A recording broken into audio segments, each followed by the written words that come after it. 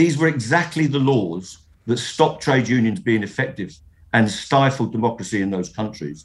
And we have to remember that people that led the campaigns for freedom in the Eastern Bloc and all over the world, including in this country, the right to vote, the right to have local democracy, the right to have a parliament of our peers, was led by the trade unions. And if they shackle the unions in this country, there will be no democracy, and it will pave the way for a resistance-free, oppressive society. And I believe we're on the brink now of having the most right-wing, extreme and militant government that we've ever had, that is declaring class war on ordinary people by lifting the caps on bankers, lifting the progressive tax policies that we've had since the Second World War, and is going to bring in a barrage of cuts to our public services and further dilution of any worker regulation. They haven't announced cuts to our public services, Mick, but you're saying that you think coming down the line is swinging cuts to public services. What's that based on? Well, if you cut tax and the amount of revenue that the government has... Well, they said they're going to grow the economy and that will help them invest in public services. Yeah, but everybody disagrees with them. I heard the chairman of the CBI and their chief economist, the chief economist of the TUC, the chief economist of the CBI, and the public budget inspector was on TV last night saying this will not work. This is a massive gamble. It's a massive transition, a redistribution of wealth from ordinary people to the super rich. Millionaires from this budget will be paying tax at a lower rate than people on the mid-20,000s paying student loans. Students will have a higher marginal tax rate when they start work. The multi-millionaires in this country. That is a regressive transition from progressive taxation towards dole-outs for the super rich. A millionaire will be £55,000 richer next year because of these tax changes.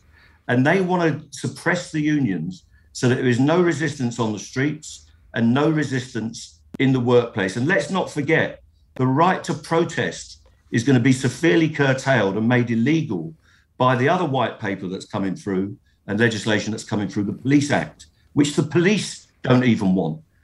We're on the verge of a repressive regime led by right-wing zealots. A repressive regime? That's a bit far, Mick, isn't it? Well, if you oppress the trade unions, you'll oppress everyone else. If you oppress the right to protest in the way that they envisage, you will oppress the entire country. But that will spring back. And we could see serious disturbance in this country if we don't get on with relieving the cost of living crisis and allowing people to have freedom of expression. But they are spending potentially £200 billion. They are spending potentially £200 billion on exactly that, helping businesses and households. Who are they giving the money to, though, Ben? Where is that money going? But it is going to help people and businesses. But Ben, answer this question for me. It's unusual in an interview.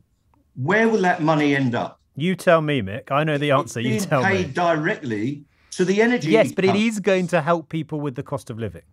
They have acted on that, to be fair. They're giving all of us, including me and you, a loan that we have to pay back through our energy bills over the next 5 to 10 years. They are subsidising exploitation through the multi-billionaire oligarch energy companies. 50% of our energy comes directly from the North Sea. They could have taxed those companies so that they lowered the price at the source. What they're doing instead is collecting all of that money, the 100 billion or the 200 billion, whatever it ends up being, directly from us, the ordinary taxpayer and bill payer, and paying it directly to those energy companies. That is an outrage. And the quicker that's exposed by people like yourselves, the better. Instead, what you do is sit there for 3 minutes, calling me a militant union baron. I didn't say that. You did. I asked if people think that of you. Straight from the Daily Mail playbook. No, right? I didn't say that. What we've got to do is get a bit of balance. The billionaires in this society and around the world are being subsidised by right-wing zealous governments. And we're seeing that delivered in the first couple of weeks of this regime. And that is going to cause massive division in our society, which is good for no one. Even some of the Tories will be blanching at what's going on here. This is the biggest redistribution of wealth towards the rich that I've seen in my lifetime. No other government has attempted to do this. I can see it as a massive economic failure, but also as a massive social failure. And the repression of trade unions is the prelude to all of that. Okay. Because trade unions are the biggest democratic organisation in this society. They are going to stop the Royal College of Nursing, never mind about militants, the British Medical Association defending themselves and defending our health service. And don't think that they're not going to rip up our public services and put them to the wolves of privatisation, just as they've done with the energy companies and the rail and our infrastructure. All of our services will be there in the hands of the oligarchs going forward. And that's why they want to disable and suppress the voice of the trade unions and the voice of the working class in this country.